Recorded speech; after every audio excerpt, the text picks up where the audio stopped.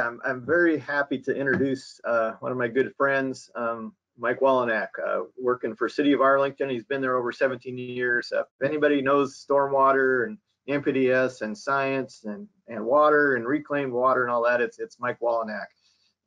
His responsibilities at the city include special projects for water, wastewater, stormwater utilities. He's always seeking opportunities to integrate water resources management wherever possible, where it comes in and where it goes back out, making sure it's clean. Water conservation, watershed and wellhead protection programs, regulatory compliance. He does it all. Prior to joining Arlington, Mike worked for 9 years in environmental consulting and 8 years with the Forest Service in Southeast Alaska. So he's done a lot of traveling.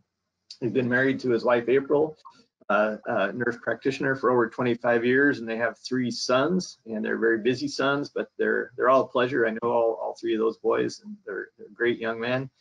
And Mike and April have also volunteered in drinking water and health programs in underdeveloped countries, having drilled wells and conducted health education programs in remote villages in Siberia, Africa, and Central America. And I hope you really all enjoy this project. It's a lot of innovation, and Mike's a pleasure to work with. And I think he's a resource that you can go to anytime after this presentation. So Mike, I'm going to turn it over to you. All right, thank you, Bill. I'm going to ask one time only if you can see and hear me, because I have plenty of audio, but I'm flying blind.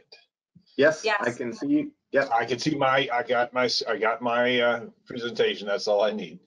Thanks so much for. Thanks so much for the opportunity to present today. Titled this, Using a Constructed Wetland to Integrate Water Resources Management, because I want to talk about a lot of stuff. This parcel of land is in the north end of Arlington. Arlington is in northern Snohomish County, in the center of the Stillaguamish Basin. We've got the Skagit River to the north, Snohomish to the south. I understand I'm speaking to the entire state, so I'm giving a fairly broad overview about vicinity, etc. The Stillaguamish is the 5th largest basin, draining to Puget Sound. Basically, the North Fork goes from Darrington down to the confluence at Arlington. South Fork from above Granite Falls down to the confluence, and then the channel bifurcates and discharges both to South Skagit and Port Susan. Now, if you could hover above the ground there at that arrowhead, you would see something that looks like this. There's the city of Arlington, north end. There's the confluence of the river going to the west, to the right. You'll see intersection of Highway 530 and 9 in Allen Park. And you are able to see my cursor, is that correct? Yes, we can see your cursor. Thank you so much. So, but this is my office, is right here. Come visit. So we have a utilities complex and an adjacent wetland, and that's going to be the focus of our conversation today. So I'm going to do a little bit of storytelling, jump back 140 years or so, and 130 years, and you'll see a general store was established here. A couple of Scandinavian friends, Nils and Nels, came upriver from Stanwood, and there was also a Stillaguamish tribal camp here at this location, but they established a general store for pioneers and river travelers right on the bank, pretty much the exact center of that circle still, I believe, anyway. They had dug a depression for seepage, for water supply, and the river, basically riverbank filtration would seep in there, and they would use that for their water supply. With development came and forestry came shingle mills. At one point, Arlington in that area was the shingle capital of the world. The shallow well was deepened to serve the shingle mills, steam power, and the 1903, the towns of Haller and Arlington were both platted.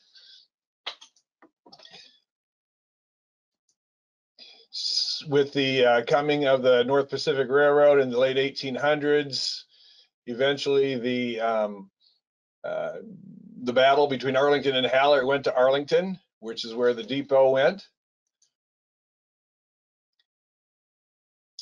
And then with the development of Arlington, that well, this very same one, was first used actually in the teens and then in the 20s for a water supply in that vicinity.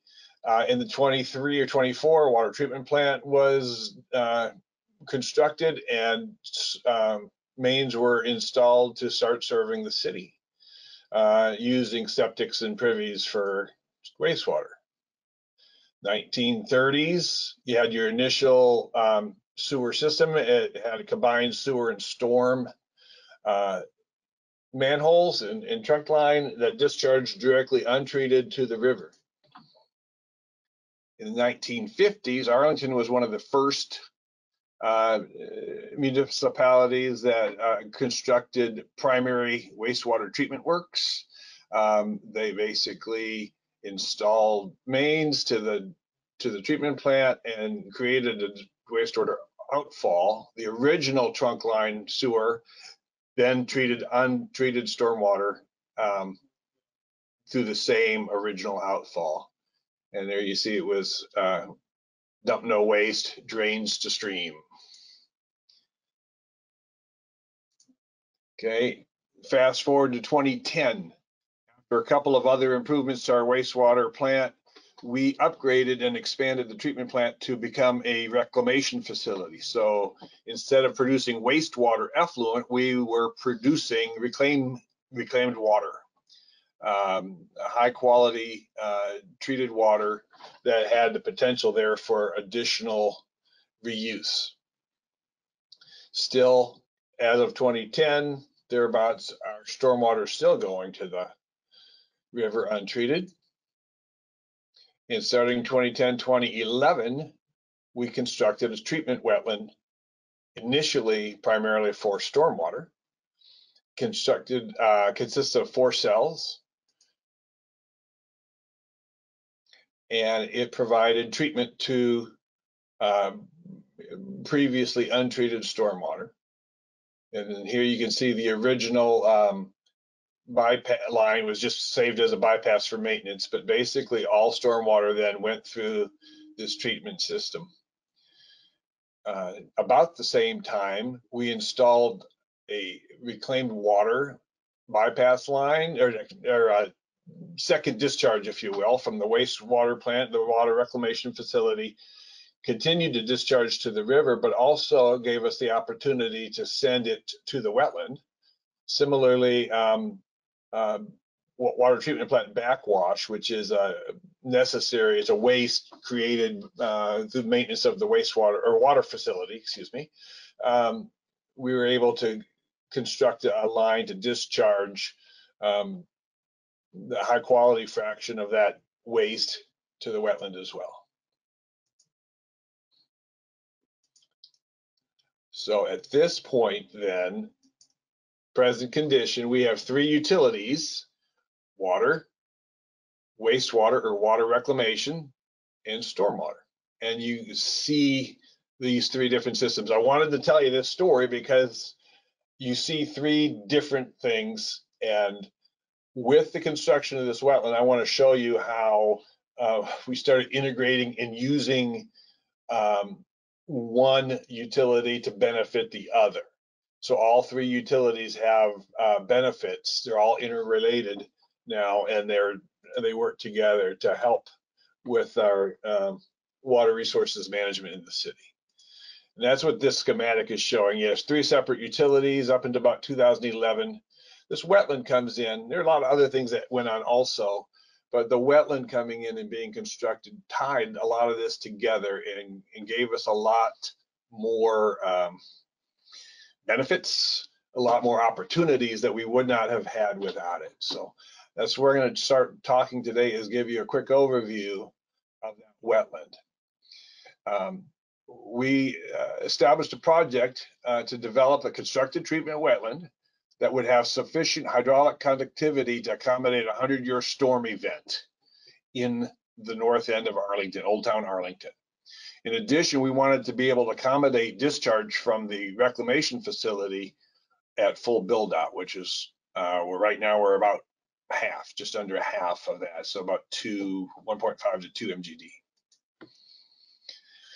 Wetland would be able to adequately treat stormwater runoff and mitigate nutrient and temperature effects from the reclamation facility.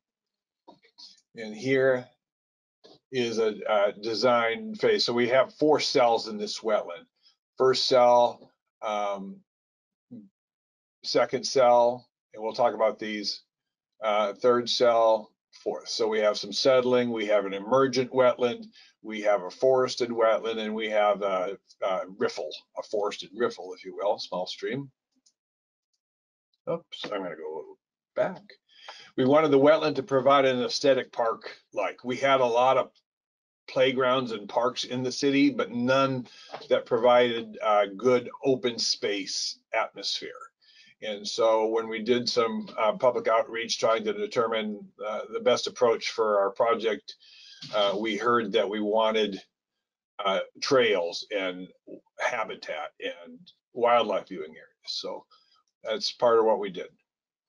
And then fourthly, we want to provide educational opportunities for our education and outreach program, our stormwater PEO programs.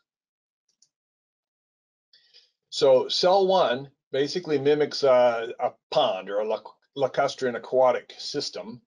It is about a ½ acre in size. It's long linear, you can see in this photo, 35,000 cubic feet. The primary objective for this cell is to anything that is settlable or floatable, we want to take it out.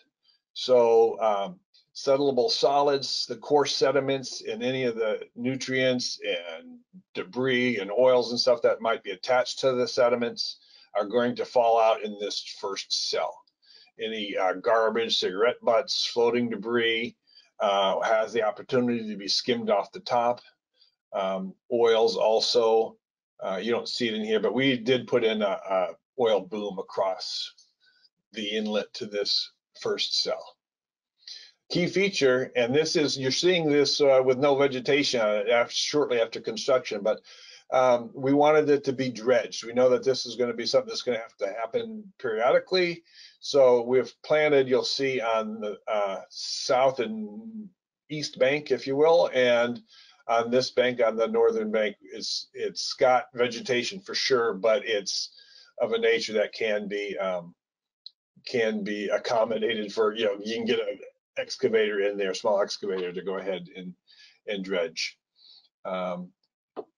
We have both some emergent plants along and shrubs along the edges, but it's primarily a little bit of shading because it is permanently wetted.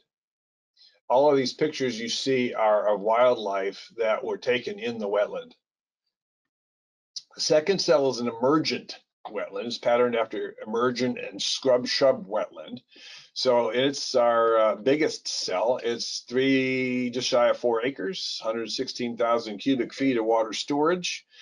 What happens here is that the water spreads out.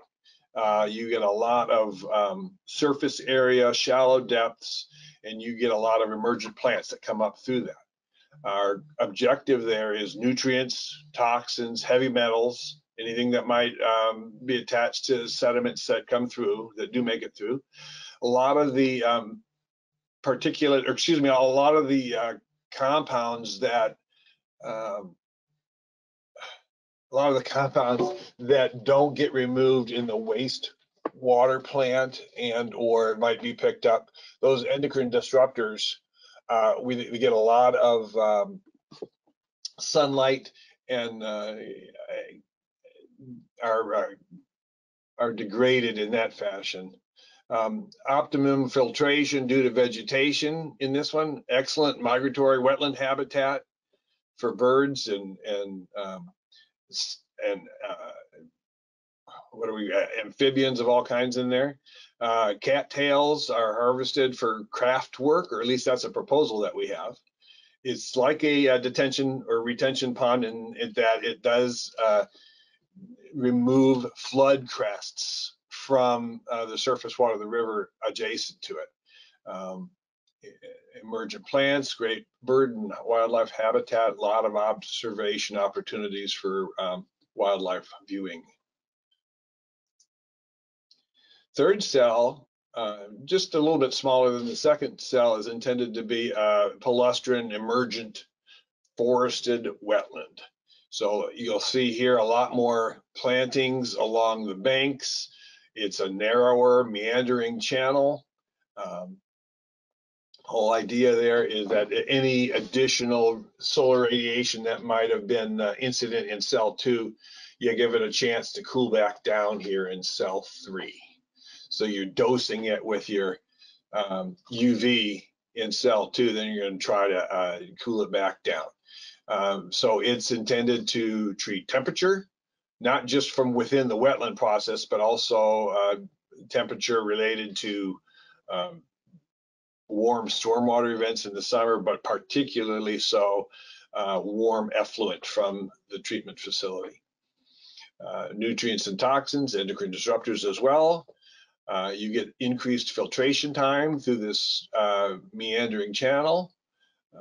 Palustrine emergent plants and habitat there. Canopy cover provides shade. We've got a lot of wildlife viewed here as well. And the fourth cell, water storage, none. Really, it's just a, as you can tell, it's got a pretty rapid flow through there. It's a cobbled channel, mimics a forested stream channel. Any lower oxygenated waters that may occur either from groundwater seepage or through the slower placid flows in cells 2 and 3 get a chance to be re-aerated through that riffle.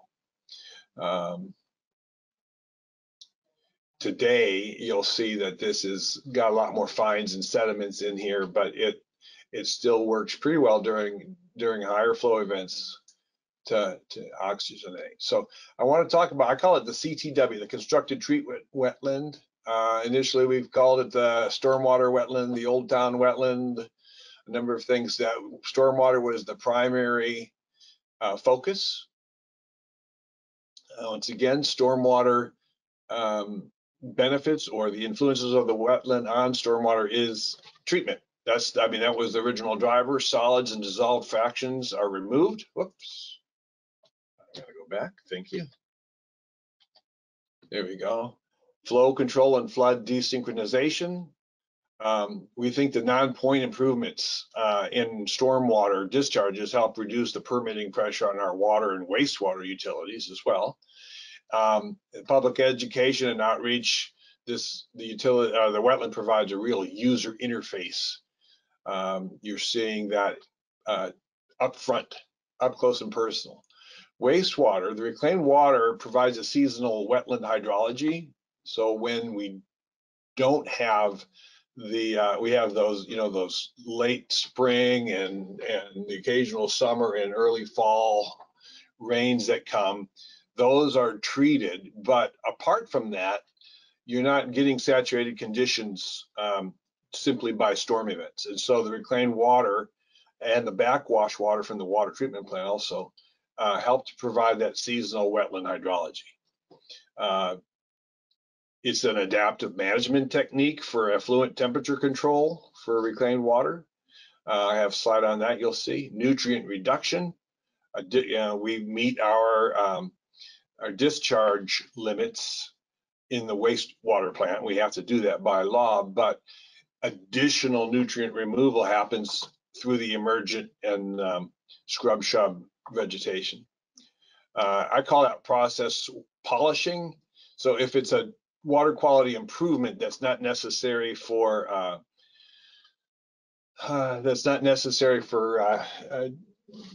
regulatory compliance, I call that polishing. So temperature reductions, photodegradation of emerging contaminants, nutrient reduction, you basically get an improved product, if you will, as the water passes through there. Water, as far as the water utility, the wetland helps make the backwash not a waste, but a resource. The wetland provides a location for groundwater recharge and stream flow augmentation.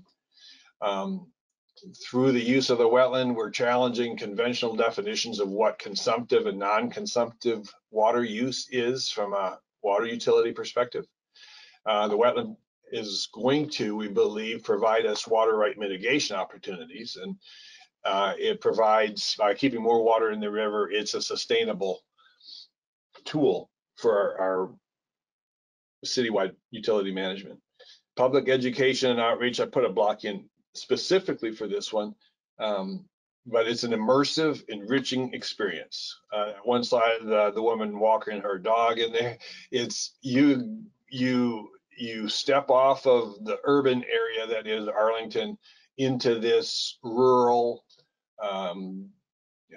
remote, even in a sense, park that you walk. You're outside of the urban area almost immediately. There's wildlife in there. There's flowing water in there. The views and the atmosphere are enriching for sure. The whole site, the whole park that is developed around the wetland emphasizes high quality, one water, value, and stewardship concepts. It's unhosted. It's an open space park, providing river access, and it draws wildlife. We do have hosted activities there, bird watching, school field trips are there, scout volunteer opportunities, etc. What we'd like to try to do and haven't done yet in our first decade is establish an environmental education center at this location. So this slide, I want to talk just a little bit about some examples. This is ambient air temperature of summer 2018, and you can see that we got on that riverbank with the parks and stuff nearby, we can get up over 90 degrees easy. It kind of bakes along the riverbank there. The water temperatures are well above the 17 to 18 degree water quality standards at peak time as they come into the reach from upstream. And our effluent discharges into that. And you can see that during the summer, our effluent is approaching 24 degrees pretty steady. So we have a chance, or a risk, I guess I should say, of increasing that temperature more than 0.4 degrees C, which is our water quality limit, what we would be allowed to do. That's a big risk because we're not given a lot of buffer there. So one of the things we want to do is be able to discharge increasingly, especially during the summer periods, reclamation facility effluent into the wetland to help cool that down. Here's an example of a study that we did back in 2012 to 13 to 14, I believe. And this link, because the slides will be made available, this link will get you to this report on this study. But we worked with the Stillaguamish tribe, Warm Beach Camp, and USGS to do a study of removal efficiencies for these pharmaceuticals, personal care products, etc., that have a endocrine disruption, or at least the potential for endocrine disruption effects. And so I won't try to explain that I know or pretend that I know many of these compounds, but they're showing the removal efficiencies in different types of plants. We improved from 2009 to 2011. That's when we improved our plant from what was then it's called a sequential batch reactor treatment process to a membrane bioreactor. That's what got us to the point where we were producing reclaimed water. And you can see in a lot of places, the blue line is always shorter, in many cases at least, than the brown line, which is us. The other two are also, the green and the tan color, are also membrane bioreactor plants. But our removal efficiencies in some cases are very high, almost complete. In other cases, our removal efficiencies leave something to be desired. The treatment plants really aren't designed to remove those compounds, and therefore they are being passed through. But that's where we think with the photodegradation provided by UV in the wetland that we'll get further reductions in those. This is a part of a study that we did on groundwater in the wetland. There's the wetland here. And it basically shows dominant flow paths during base flow events, during a couple of storm tails where the river passed by, crest passed by and started to fall again. And this one is during a peak event. What you see as the storm comes by in flood events only, this is when the river floods, you can get a groundwater gradient away from the river, away from the wetland, off into the floodplain.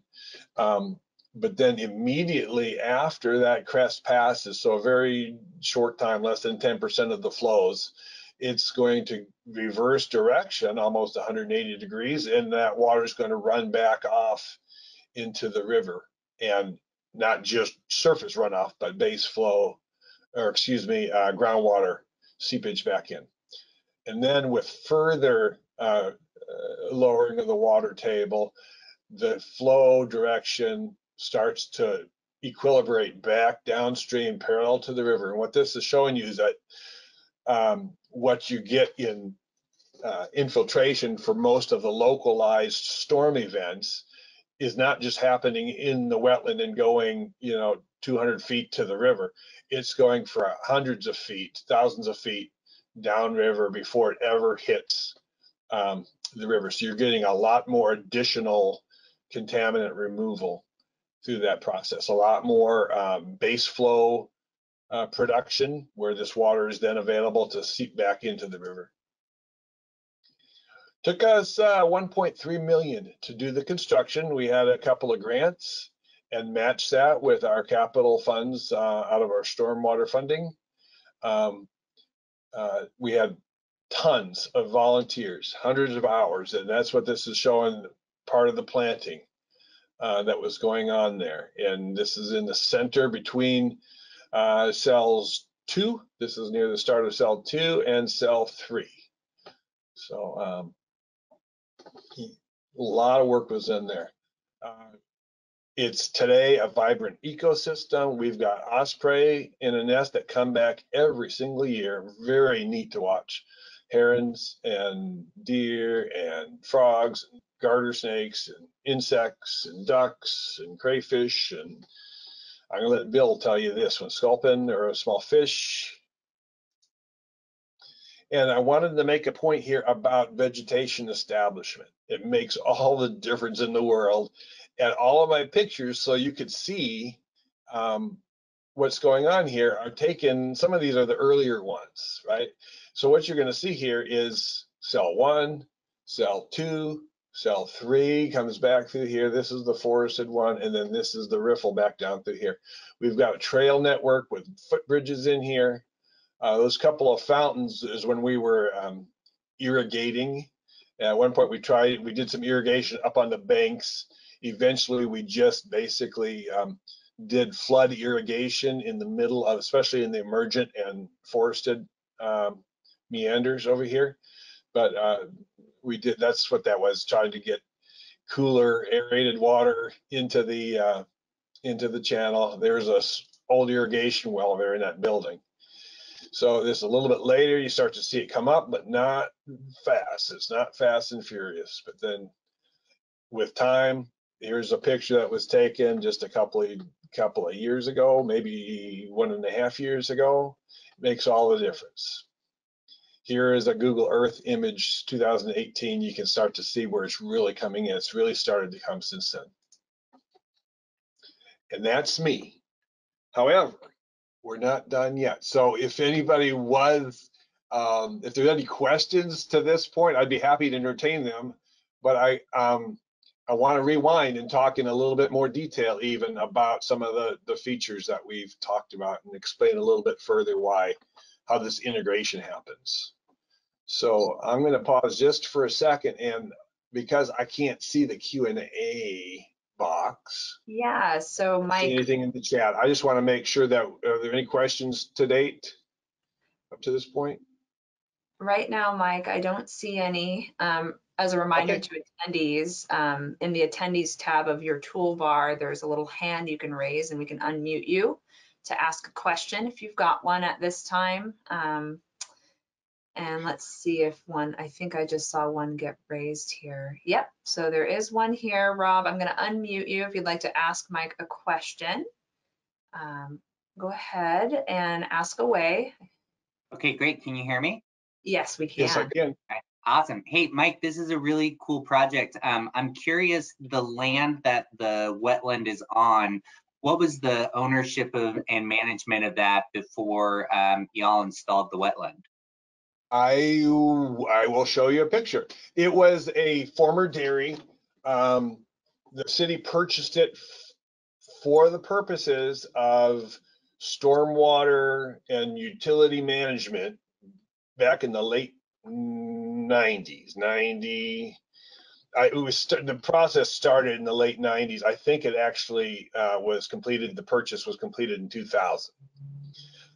Took us, we sat on our hands, I think, for a little while, and then and we, basically leased that field for haying and stuff to local farmers until about 2007. Then we started pretty intensively with the design. Finally went to construction in 2010, 2011. So it's a former pasture. You'll see a couple of barns in these pictures that were dairy barns. And there's a roundhouse that the farmer constructed after he was retired. That's pretty impressive. And I think you'll see a picture of that in here also. And I have some pictures that I'll get in to do that and show you. Great.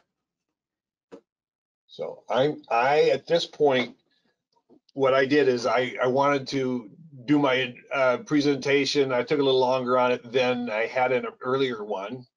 And then now I'm going to backpedal just a little bit, show some more details. But if there's any questions, please don't hesitate to ask at this point, because I'd much rather answer your questions or address specific thoughts of yours. It does look like we have a couple more questions, Mike. Okay. Yeah, so a question of how many acres does it treat for stormwater? I think that was in regards to what you were just chatting with. Oh, and I apologize. It's the whole parcel was about 20 acres. We took about 10, between 8 and 10, to actually do the wetland construction. Just shy of 8 is inside the the berms around the wetland. Hey Mike, how many acres of upland, paved area, and stormwater and parking lots does the system treat? Thank you, Bill. What a great segue. So in this thing, I put a little course polygon around wetland. This part, this north end of Arlington's umpteen square miles, a handful of square miles, and this is a couple. This was about 280 acres of Old Town Arlington that, from that story I told at the very beginning, had untreated discharge to the river. It was the largest untreated discharge. And here's one. You can see where it was going untreated. Instead of going to the river, we've got it going to the wetland. And here's a couple of bullets on this, Bill. Let me see if I can do this. So the Old Town Arlington sits on an outcrop, if you will, of runoff generating glacial till. So we get a little bit of infiltration in pockets in there, but a lot of it's just runoff. And at 280 acres, it was the largest subbasin of untreated stormwater discharge in Arlington until the construction of the wetland. And as we said, it's like a detention pond or a rain garden on steroids. I mean, that might be a dumb analogy, but it really that was our objective as we put some thought into it. We do have at the north end of town 2 other basins, 70 acres over here, 8 acres right here in the middle of the, but most of this 280 acres goes to the wetland. And Arlington, here's a couple. Go ahead. Okay, there's a question from David Jackson in the questions box asking, can you talk more about how to size the wetland and was the stormwater shed analysis done as part of this? I am so sorry. That was garbled and I had trouble hearing that. Hey, that's okay. We were just, Stephanie, your connection for some reason is a little patchy there. But she was saying whether, if you could talk to how the sizing of the wetland took place, how that was done, and was a storm watershed analysis done as part of that process? Yes, yes. We retained a consultant, and the name just went out the door. We retained Landau Associates.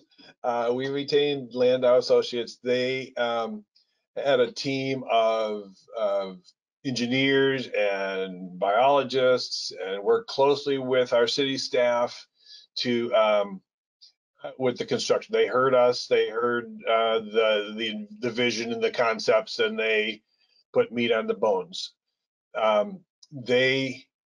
can't tell you the name of the model that they ran, but it was a modeled system. Make sure that we understood exactly what we would and would not treat. It does treat. I'm sorry, I clicked accidentally. We did model for the 6-month storm event in terms of water quality. And that's where we're getting most of the benefit there in terms of a stormwater benefit. But it also had volume for 100-year. But it started to move pretty quickly through the system. So, but even with that, you had, and I don't remember the length of the channel if you tried to straighten things out, but you've got thousands of feet of channel in there because of the meander length. Great. Those are the questions we have for now. Okay. So, and then I add a comment in here. Much of Arlington benefits from infiltration of stormwater and glacial outwash soils. That's as the city grew to the south and west. We're in the Marysville Trough, just east of I-5 as you come past Arlington, and we get lots of infiltration. And despite the benefits, I wrote this, despite the benefits of infiltration to the city, this other infrastructure doesn't provide the huge benefits of habitat, recreation, stormwater, natural resources, outreach, and education that's unique to the wetland. So the wetland is what really speaks volumes. When we do a good job, we think, with stormwater across the city, but this is like a jewel for us. It really has a big benefit of people seeing the treatment concept and understanding green construction concepts. I added in here, Arlington has no combined sewer outfall. So when you hear about other older municipalities that have those issues, for example, or Seattle and Everett and a lot of the larger older cities still have trouble with those. But because of our the way we divided things back up early on, 30s, 50s, and then with our treatment in 70s and 90s, we're blessed to have no CSOs. Drinking water, we have a well field at the north end on Haller, the airport, the PUD. We do get some of the regional supply there. About 80%, about 10%, 10% is what it gets. Most of our water comes from the river or adjacent to the river.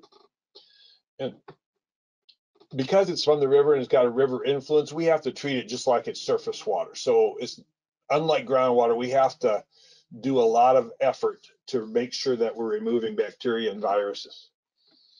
And so that filter train that you saw there has got a lot of anthracite and sand, silica sand in it, and it filters sediment out of it. Even though it looks brand spanking clean coming into it, it's got stuff in it. Every so often we have to backwash, and that includes an aeration. This is an air scour that just can make it look like chocolate milk. And then it starts to pour over these troughs, and then it starts to clean itself out, and this drains out to discharge. Most of the sediment fraction goes to our wastewater plant and is treated there and becomes reclaimed water. The more than half of it, though, is perfectly clean. It's dechlorinated and is discharged to the wetland like this. So that becomes a irrigation source, if you will. And then our water reclamation utility, conventional sewer collection, but instead of becoming effluent, it becomes reclaimed water. There are 600 wastewater plants in Washington state, but there's only 30 reclamation facilities. They've got classes, quality classes like A, B, C, D. Arlington sends class B to the river, class A to the wetland. The only distinction there is how much UV you shoot into it for virus removal, or to guarantee virus removal. So we do a pretty good job at it. I got this is 2019, this is the most recent year recognized. A number of facilities in Snohomish County do good, but if you look down this list, we're the only one listed here that's except for Warm Beach. Warm Beach should be recognized as reclamation also. Reclaimed water reuse. This is actually not reclaimed water, but it's a dye study that we're doing, and it shows the outfall is in the thalweg of the river, and because we have to have them well mixed, we're not allowed to have any fraction of our mixing zone or outside the mixing zone exceed water quality standards. And so this was part of a dye study that was helping us quantify mixing, but it kind of shows you the concept. Basically, if you're putting water that's as clean or cleaner as the river, and it's the river water that you just took out just 400 feet upstream, you can kind of see that we're augmenting it basically with the same supply. And I mentioned this earlier, this is the treatment system, but you've got this groundwater, this extended base flow augmentation. So not just direct discharge to the channel itself, surface water, but you get a lot of groundwater enhancement through recharge and base flow discharge to the river. Our utilities, this is a combination of our water and wastewater operations. You look at these, and during the winter and spring and fall, we are actually augmenting the river. And this may not be exactly, this is a little older data, but here's 3 years worth of data that shows that there is the river discharge. And if you modified the river discharge either by taking out or adding back in flows that were germane to your utility operations, we either augmented up to 1 CFS, maybe at the most 1.5 to 2. And then during the summer flows, down to 2 CFS, we would have a hit on the river. But at this point, the lowest flows in the summer are on an extreme low flow, 180, 200 CFS, but frequently will be in the order of 1,000 CFS. And I added there, that data is, again, that's background scatter. There's the median and the monthly maximum differences. And so as you get water discharge that you take out of the Stillaguamish Basin back into it 400 feet away, as well as foreign flows that might come from our PUD regional supply. You do get some I&I where we're actually getting leakage into the wastewater system, groundwater seepage into it. But basically it is exceeding our withdrawals at the river. During the summer for periods of 55 to 73 days in these 3 years, we actually can impact by usually by less than a CFS, basically not detectable, up to a couple CFS. Again, not detectable on a river the size of the Stillaguamish, except by modeling. So, and here is an example of, I want to bring this up because if you've heard of this Yelm and the Yelm versus Foster court case, it's akin to the Hearst court case that addressed permit exempt wells. But this is basically our Haller wellfield water rights applied to our consumption, our typical monthly consumption pattern. So you see a lot more consumption, a third more at least in the summer. You've got a year-round base amount for domestic and commercial uses, and you get this seasonal increase here. But our water rights, basically, by the time we add in different water rights, including some irrigation water rights that we acquired, you start to see that with the water right portfolio and with the in-stream flows established, that we have access to water in the summer because we have a fair-sized water right for the year-round use. But we also have some irrigation rights that we've added in. But after those irrigation rights are used, in the fall period here, you can get some risk of being interrupted when stream flows go below the minimum established flows for minimum in-stream flows.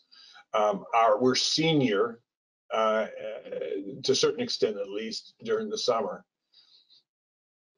Yeah, 5 minutes, Mike, just a heads up. Okay, got it, thanks. And so, but what you're seeing here is that of those 100, I took all of our water and I put it into 300 to 450 acre feet per month that we would be using.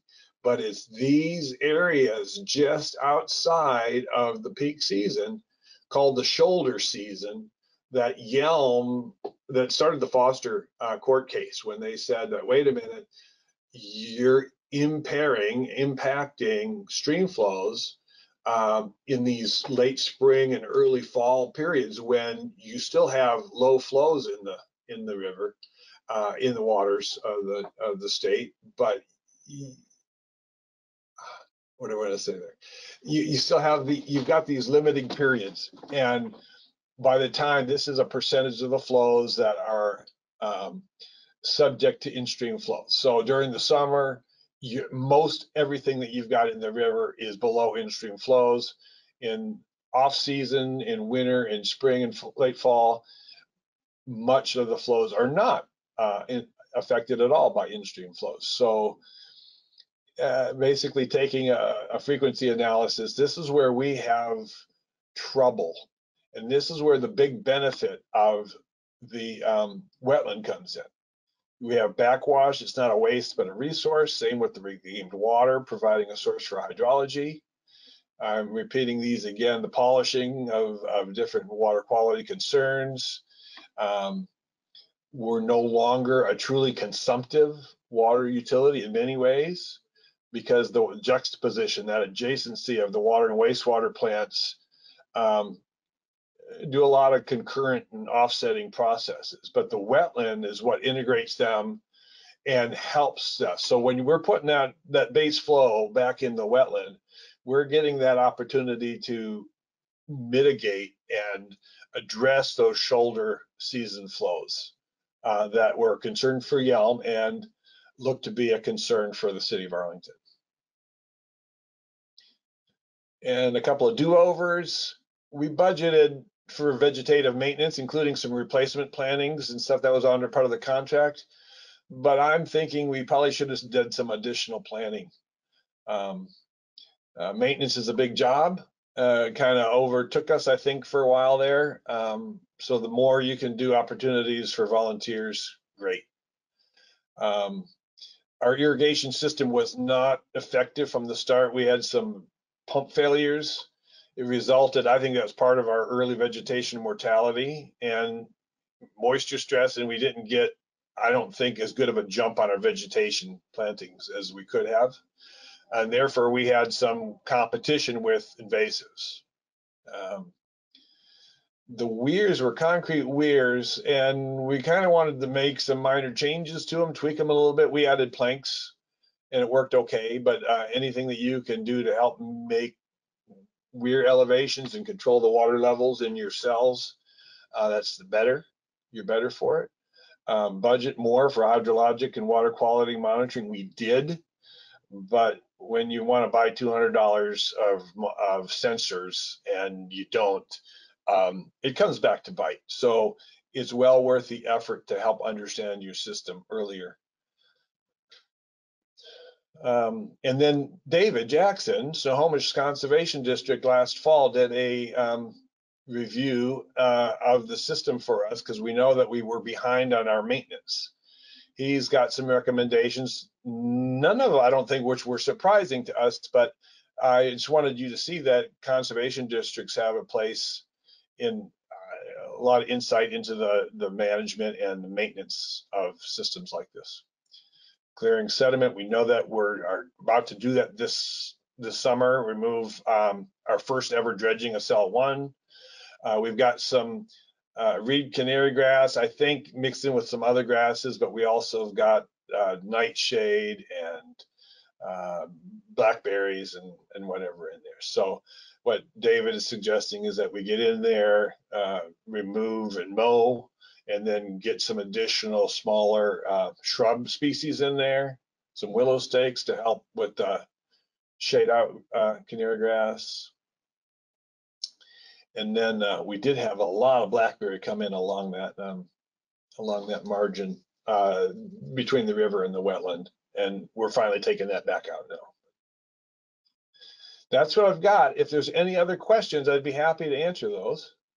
We have probably about a minute left for questions. Okay. So if you've got a question for Mike, feel free to raise your hand or put it in the questions box.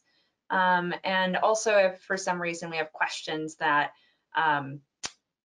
don't get answered, Mike, are you available? I will be on for the morning, so if there's, for sure. So if there's anything else that comes back up, I'd be happy to, and I'm happy to make everything available, presentations available.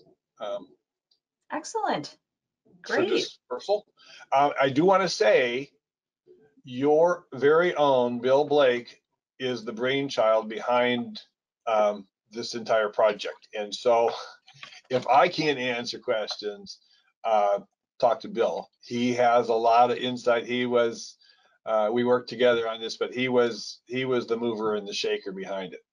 And it is basically a legacy to his visionary skills and his work ethic and stewardship ethic. So thank you, Bill.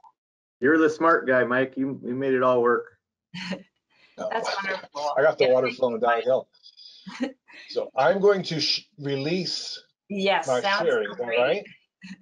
Thank you so much for your time, Mike.